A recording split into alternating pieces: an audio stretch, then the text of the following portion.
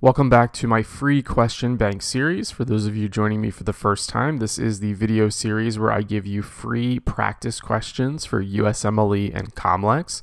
The goal is not necessarily to teach you new content in these videos, but to help develop your brain and help you recognize patterns for when you're taking questions so that you can learn to work backwards and solve complex second and third order questions to get a really awesome score when you sit for the real USMLE or COMLEX. Before I get into today's video, please remember to consider clicking the join button on my channel. You see it on this slide with that red arrow pointing to it. When you click join, you're going to sign up to be a Dirty Medicine member. Now, what does that mean? All Dirty Medicine members, whenever they comment anywhere on my channel, you actually get my little Dirty Medicine icon right next to your name. So everybody will publicly know that you're a Dirty Medicine member. Now, in order to get that perk, you join the membership and you pay $4.99 a month. So you are providing financial support of the channel. And in exchange for that financial support, not only do you get that cool little Dirty Medicine icon next to your name, but you'll also be able to vote on members only polling.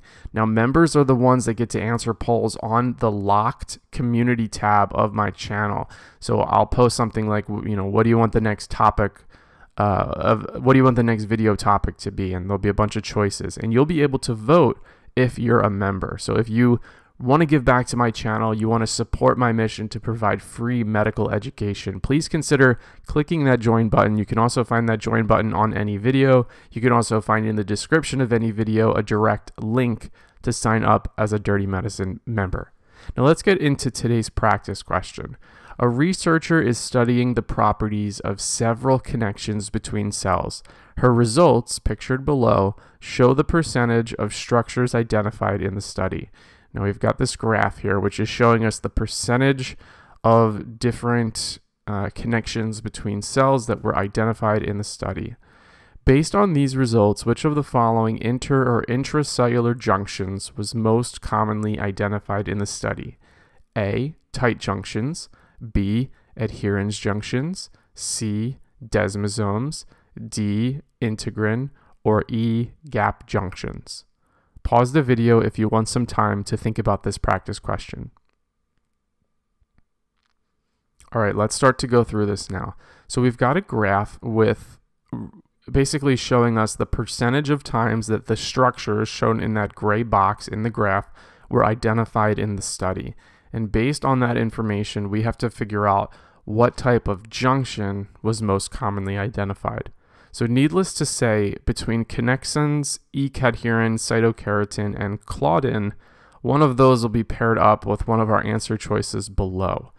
Now, the first part of getting this question right is being able to read data, and this is not an uncommon way for USMLE or COMLEX to ask you a question. So they'll take a concept that you should be familiar with, in this case it's the connections between cells, and they'll ask it in a weird way, and I admit this is kind of strange. And in this question, you need to look at this graph and figure out that cytokeratin, which I've highlighted in red, was the structure most commonly identified in the study. So now we're kind of working backwards. The first step of any question like this is to be able to read the graph. And in this case, cytokeratin was the most commonly identified. Now your brain needs to work backwards and say to itself, okay, what type of inter or intracellular connection do I see cytokeratin in? And if you can figure out the answer to that question, you'll get this question correct. Now, in this case, the correct answer is C, desmosomes. Desmosomes are involved or contain cytokeratin. But all of these answer choices A, B, D, and E, all have some type of association with the data that you see in the graph. So let's go through them now one at a time and just point out which structure is paired with which type of inter or intracellular junction. So choice A, tight junctions, is composed of or involved with claudins plus occludins. Choice B, adherens junctions, are composed of E-cadherin and actin. And when I say composed of, I'm talking about being very much involved with. So if not composed of it, interacting with it. We already talked about desmosomes because the answer was cytokeratin. Choice D, integrins, contain or interact with collagen, laminin, and fibronectin. And choice E, gap junctions, contain or interact with connexins. So this was a fairly straightforward question, but I'm giving you this question because I want you to get comfortable seeing information presented in a very strange or seemingly abnormal way, and then being able to look at that information in the form of a graph or some type of statistical plot, and working backwards and asking yourself, what are they trying to tell me by giving me this infographic? So again, I'll repeat myself one more time because this is very important for getting the how right? The how do I answer this question? Not the what, not the content, but the how. How do I think like a high yield test taker? These questions generally have 2 steps to them. Step 1 is you look at the data, you look at the graph, you look at the infographic, you look at the plot, and you ask yourself, what are they trying to tell me? In this case, cytokeratin was the most commonly identified structure.